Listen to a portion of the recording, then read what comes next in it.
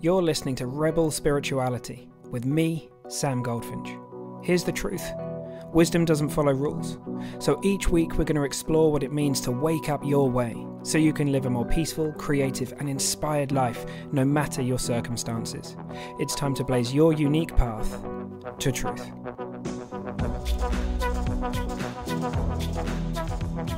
Yo team, if you're listening to this, you're listening to the first Spiritual Rebel interview on the Rebel Spirituality podcast, and I'm so excited about this. You can expect these every now and again. In order for these interviews to happen, I need to be called into having a conversation with someone who really is blazing their own path to love and understanding and bringing their own wisdom into the world, that kind of tapping into that source of wisdom that resides at the heart of their being and making waves in their own way. And I'm just so excited to have the first one of these airing. It's with a very good friend of mine, Mr. Scott Pinyard, and I won't say too much because we're going to dive deep together on the conversation itself. But when these air, they will be 4 questions. I think I'm going to keep them the same. The reason being that we're going to get some really wildly different and very interesting answers and responses to these questions, which I think is very cool because people who are tuning into their own wisdom, they're going to have different ways of seeing things, even though many of them will be pointing in the same direction. It's going to be quite a ride. All right, team, I'll shut up. Without further ado, I'll hand you over to me and Scott, and see you there. Awesome. I don't know where this is recording to, but we will find out. Right, dude. Welcome, Mr. Scott Pinyard. It's amazing to have you here. I was just saying there's a whole bunch of stuff I probably should have thought about that I haven't thought about, but hey ho, here we go. It's always the best way to do it. Just jump on and record. Yeah, we're going to figure this out, right? Well, I mean, the first thing I want to say before anything else is that I'm just so excited that you're here doing the first kind of feature-length Rebel Spirituality podcast. And yeah, in order to get this invitation, man, you have to be deemed a spiritual rebel. So I fucking go. The high bar. I made it. So yeah, you leapt over it, man. You flew over the top. And we're going to talk about some really, really cool shit that we've been co-creating. And this is, for many people, this might be the first place they're hearing about it. So be sure to stay around till the end because we're going to riff on that. But yeah, as I say, like this is going to be a conversation. There's going to be a few questions that will be the same each week. And it's going to be really interesting to go on this exploration. And you were just a really obvious choice to get on here for the first one, man. So welcome. Well, I'm psyched. Thank you for having me. Yeah, you're so welcome. We've known each other for a good while, man. Like we've worked together in various different places and, right. You know, we've wanted to put something together for a long time. And it's finally happening.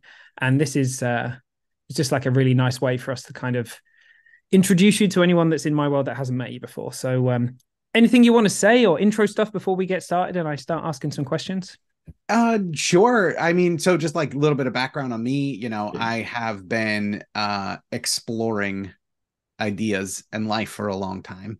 I've always been super interested in consciousness, in the way we think, in the way we live our lives and like how that happens. And I've explored that through like a bunch of different angles, you know, both actually Sam and we've talked before about like how the word spirituality here in America, I think means something different-ish kind of. So I've like explored a lot of those things. And I've always been fascinated by it. And I've kind of landed somewhere personally on words like spiritual and that sort of stuff that is really satisfying to me.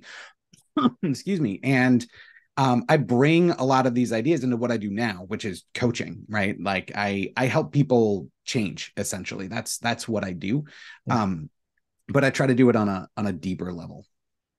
Yeah, dude, I love that. I love that. And the whole part, like the rebel part of rebel spirituality here is trusting their own wisdom to guide us. It's not borrowing other people's ideas and dogmatic thinking. It's really listening for that very quiet or loud voice within that's saying, you know, that's what's right for me. So, well, dude, that's an awesome intro. And it leads us perfectly onto my kind of first question for you to riff on, which is this, you know, all that said, as you sit with me here today, what does the word spirituality mean to you? Holy cow. Can I swear, by the way? Oh yeah, fine? Fucking let it out. Awesome. I figured that was the case, but I've learned to ask. I make the rules. That fucking word has been it's been so tough for me over time. Hmm. I've gone in and out of, well, I said seeking, right? Like looking for different answers. And, for me, a lot of the times it's wrapped up in religion, which I'm not the sort of person that you would call religious by any means.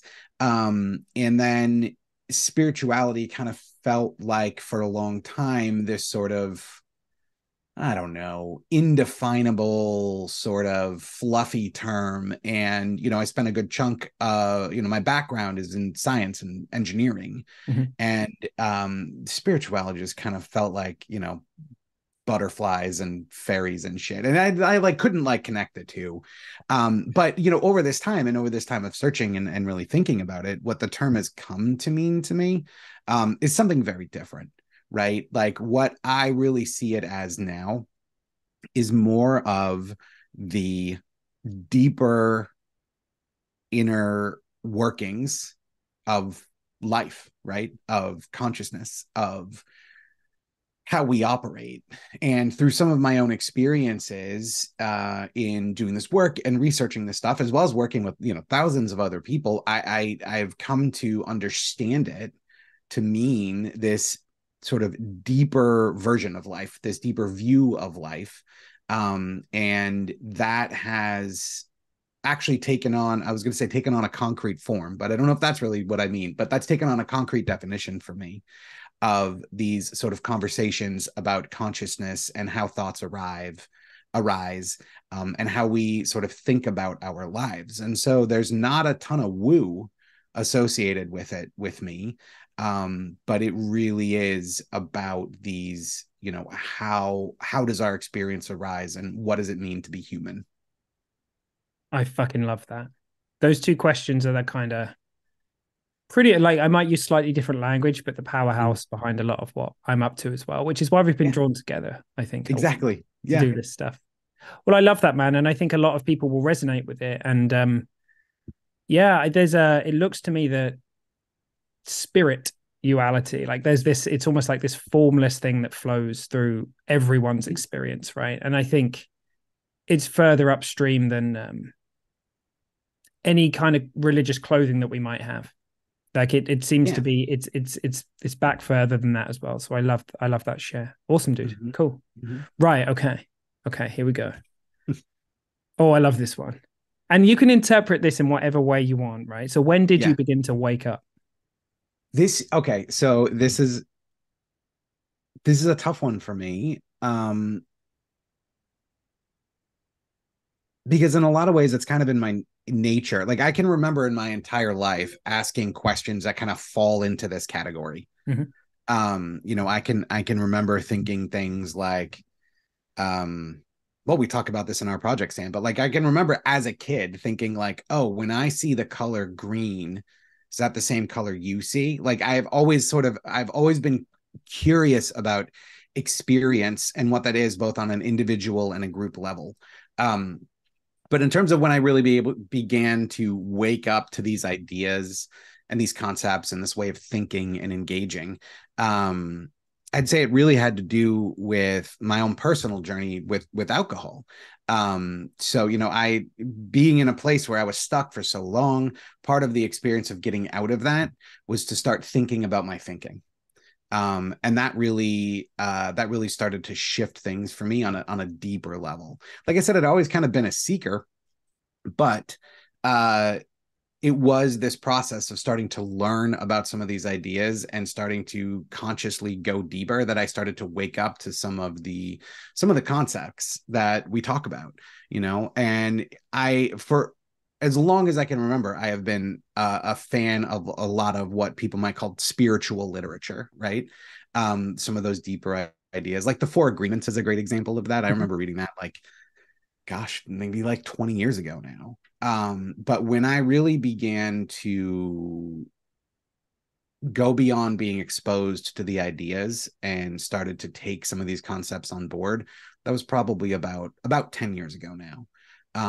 And everything started to change. Um, the way that I saw myself, the way that I saw my own thoughts, the way that I started seeing other people and their own thoughts.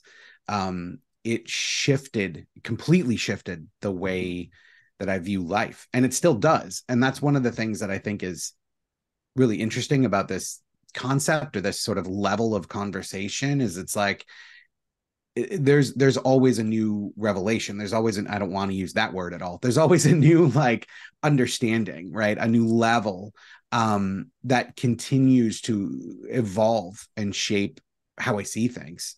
I think, Sam, you and I were talking about, we were meeting about something the other day, and I was talking about this concept of like, we're kind of on a boat going down a river, and we're looking at, whatever, we're looking at a monument, at something on the shore, and it's like the perspective is constantly changing. And I feel that way about work with these sort of concepts. It's like the longer I do it, the more depth and insight I get, and the more amazing and incredible it is.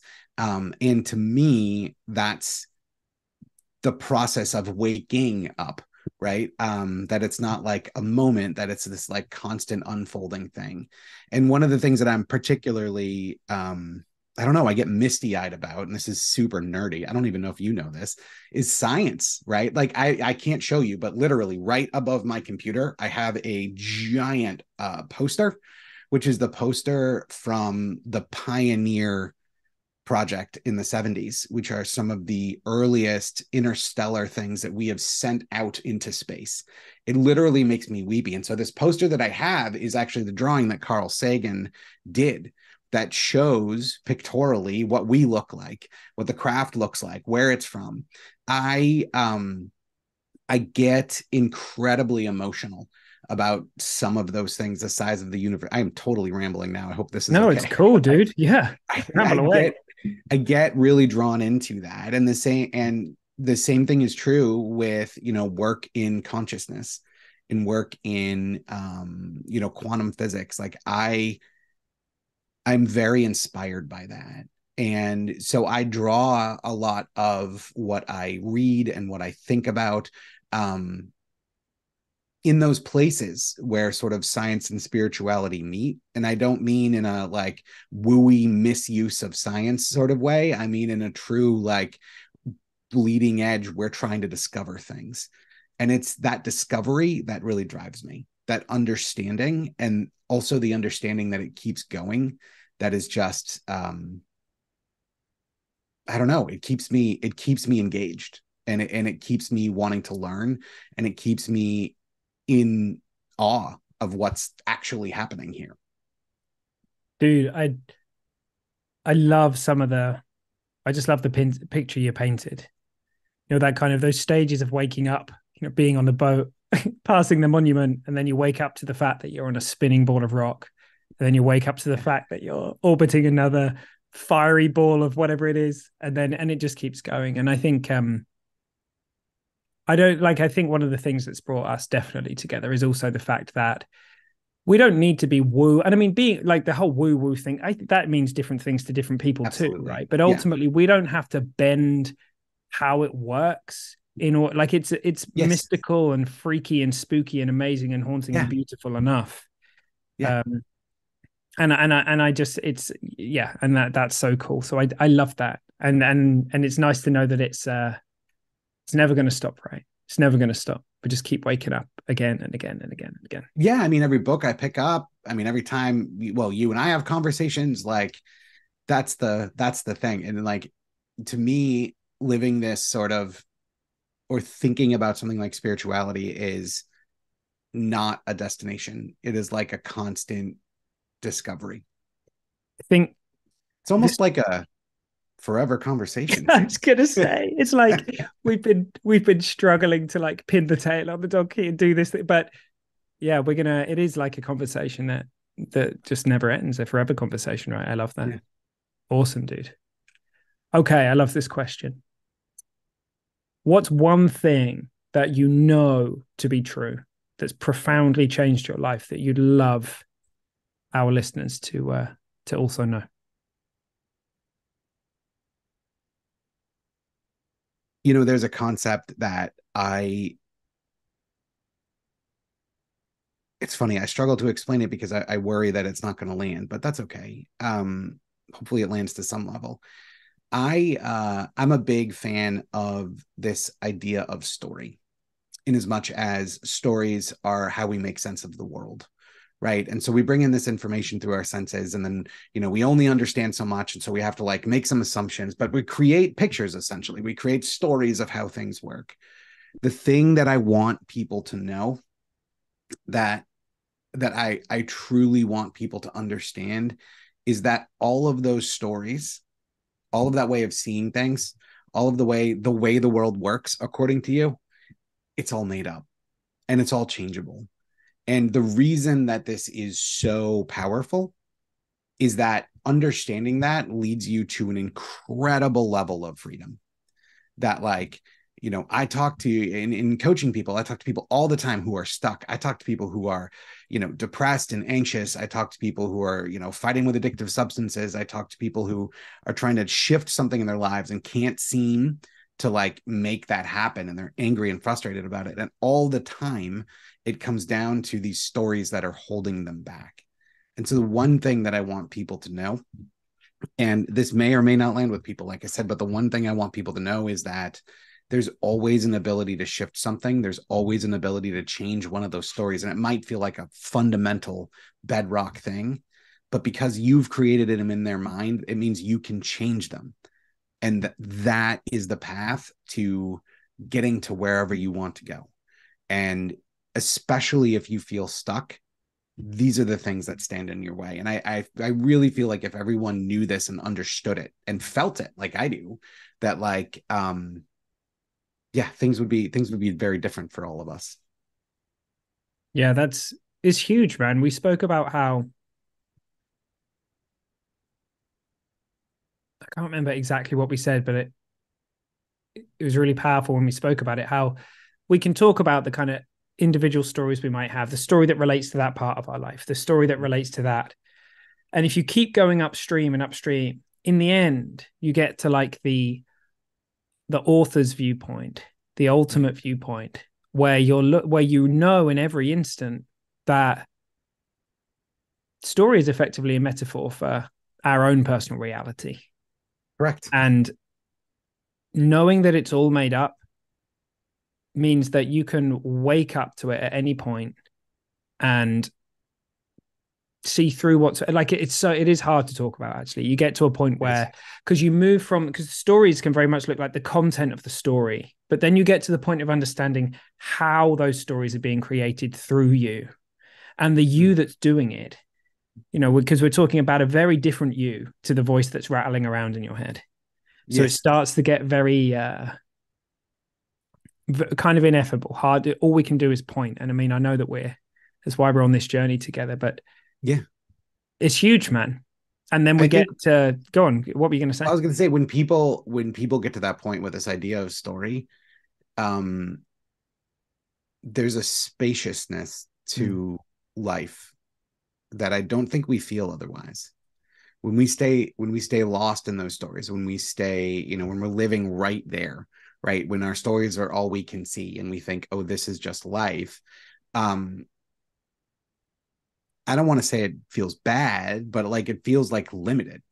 And I think when we start to think about these things and we start to think about these stories, and as you say, like go upstream, you start to realize that there's a hell of a lot more happening than we're actually paying attention to. And when I say that, what I mean is internally, like with us, with the way that we see and understand the world. And people knowing that they have the opportunity to go in that direction, even though it's weird, even though it can be destabilizing, even though it's a hell of a ride. I'll just put it that way. But like that to me is something I want people to know, that it's available to them right now, wherever they are, to start doing this and start thinking about some of this stuff. And it really opens up possibilities, and it opens up what life feels like. Like I said, for me, it's like so much more spacious than it's ever been. Yeah. Yeah. Like what we were talking earlier about how at that level of who we really are, we're free, we're clear. There's this, and when you think about, so I often say that when I'm working with people with alcohol, they'll often say to me, well, what do I need to learn in order to become free and all of these kinds of things. And my one of my kind of philosophies, my stories around it is that, well, you're already free. You just don't know it yet. You've just got stuff on top of it. You've just got Yeah. some stuff that's it's like misunderstandings, and this subtractive nature of this journey is not about adding more story, although you're welcome Yeah. to do that at any point. Like, you Hmm. are the creator, you can do that stuff.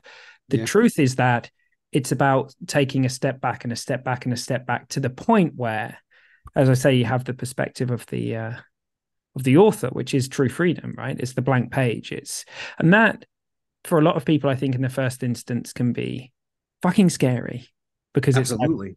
but there's nothing there. But there Yeah. is, there's an inherent safety in that space. Hmm. Hmm. I think on the point of the scary thing and with alcohol, like, I'm sure like you've had the example too of like coaching someone and you can see very clearly that they are just stuck right in a story and they cling to it. And I did the same thing, right? And we do this in all different areas of our life. It's not unique to alcohol. But what I find really fascinating is that clinging to that story is that fear of what happens if I let go, Mm. right? Like there's I think for a lot of us, there is a concern about what happens if we go that deep. Like, what if I really do get to the perspective of the author? What if I really do start seeing that, like, so many things that I think, that I feel, whatever. What if I do start to realize that that's all happening in my head? Like, then what? Then what is life? And the fear there is almost this, I don't know, almost this like nihilism, right? This like nothing is real sort of idea. But the reality is that the deeper you go into this, the bigger things feel, not the more lonely. The deeper you go into this, the more connected and interesting things become, not more isolated. And I think that's the thing, especially in struggling with alcohol, is there's this feeling of like, oh, I need to cling to this idea because if I let go, then I'm going to be more alone. But the reality is you're going to be even more connected. You're going to be even in more harmony with and attuned to things around you. Um, it's just a totally different way of existing. But yes, there's a lot of fear there. It's like the late great Terence McKenna said, the trick is to throw or hurl yourself into the abyss and discover it's a featherbed. Yeah, Love. exactly. Well, dude, that's so cool. Like, I do have another question, and like it doesn't, you don't need to answer this, but what else? Is there anything else that seems important to share? Is there anything else that you'd like to just put out there in this moment? Yeah, I mean, I guess, and this is just a personal thing, but it's something that motivated me for so long. I just want people to know that like life is really fucking weird and magical. And I don't mean magical again, like in a metaphysical sense. I just mean like there's so much to discover and there's so much to learn, and you're never ever going to go wrong with trying to understand more. Um, for a very long time, I didn't start to think about weird things. Like weird things would like weird me out. Like thinking about consciousness, right? And Sammy, I've talked about this a lot, but like for a long time that weirded me out. I wasn't really willing to go there. But like when I finally did, like what I found and what I've learned and how I've grown from it is amazing. So I want people to know that like there's so much to explore. And I want to encourage them to do that in whatever way works for them. I love that. It seems like a really nice space for us to be able to share as well, a way that people can come into our world and go on that journey if if they feel called. Um, Yeah, so hey, I feel like this is your disco. You're the one being interviewed, so I feel like I want you to start. Like we've come together and we've created something, or we're co-creating something really cool. So tell us a bit about it, Scott. What are we up to? sure. So it's called the Forever Conversation. And it was kind of like we were hinting earlier before that like understanding and digging into these ideas it's a thing that happens over time, right? And there isn't an end. And so, Sam and I we have been coming from different perspectives, but really digging on some of the same ideas for a long time. And so we've created something we call the Forever Conversation, which is just a continued exploring of these ideas. One of the things that we wanted to do was get some of these ideas and concepts out there and get it out there in a couple of different ways. And so what we've done is we've set up this sort of ongoing project where we're talking about these things, and we're talking about our perspective on them. And I fully expect that like our perspectives are going to shift, right? And so what we want to do is we want to have this ongoing conversation with as many people who want to join us. And so we've put this together. It's sort of like I said, it's an ongoing project. There's regular content. We have different levels that people can engage at. Like I know for me, like at certain times in my journey, I just wanted to listen to stuff and that was good enough. There were other times that I wanted to apply it. And there are other times that I wanted to talk about it and like really like dig into it. And so we've put the Forever Conversation together as a way for us all to explore this stuff. And we're on the journey too. The whole idea here is like, this is like not a like guru thing by any means. Like this is all of us exploring, right? You'll hear when Sam and I talk about it, it's like our perspective changing and our thoughts growing. And we want to do that with a group of people. And that's what the Forever Conversation is. I love that, dude. You smashed it. And awesome.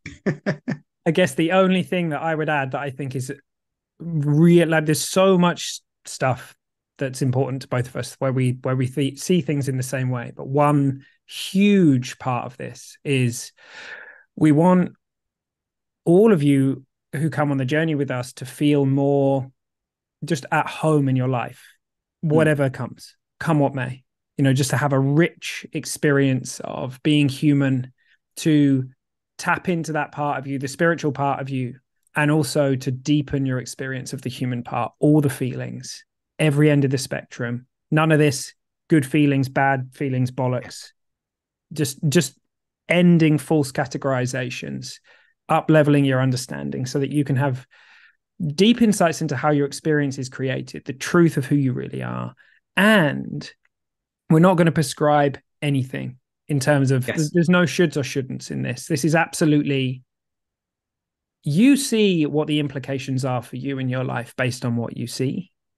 And then you can come and tell us like what you've seen and how much more beautiful your life is. And for anyone who feels called to come on the journey, like we cannot fucking wait to have you along for the ride. It's going to be wild. And I think just before we stop recording, it might be worth us just underlining the whole, this is going to be wild. If you come on the journey, shit's going to look different. How do you want to frame it? Well, we've talked about this in several ways. So like, I do want to warn people that this is destabilizing. Not in the sense that like it's going to, cause you significant problems, but like our goal, our idea, like, and what we're both doing in our own lives is really trying to shake up how we see things. And so, shit's going to look different. Like your life isn't going to look the same as you start to dig into some of this stuff. And we literally want to warn people about that because sometimes people, I want people to know about that ahead of time because that's the goal, right? The goal is to shake things up. The goal is to challenge some of these ideas that we have about life. And the deeper we get into it and the weirder it kind of gets, the more things start to shift. And while that can maybe sound scary, it's also this incredible journey. And I've been destabilizing myself for years with this stuff, and it's really amazing and profound what can happen. But shit's not going to look the same once you start doing this work. No. But if you feel called, there is magic waiting for you. So, dude, we need to mention the link. We need to say where people need to go. So, it may be that the foreverconversation.com is not up, but if you go to the foreverconversation.com/intro, You will find Yes. a video on there just going a little bit deeper into what we're up to.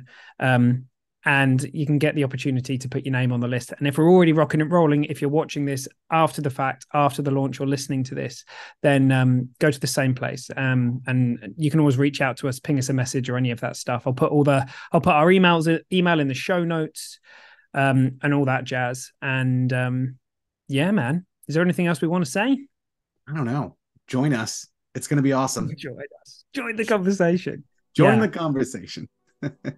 All right, dude. Thank you for coming on and being the first person to come and riff with me. This is going to be a lot of fun, and yeah, I can't wait to get started. Me either. Thanks for having me. See you soon. See ya.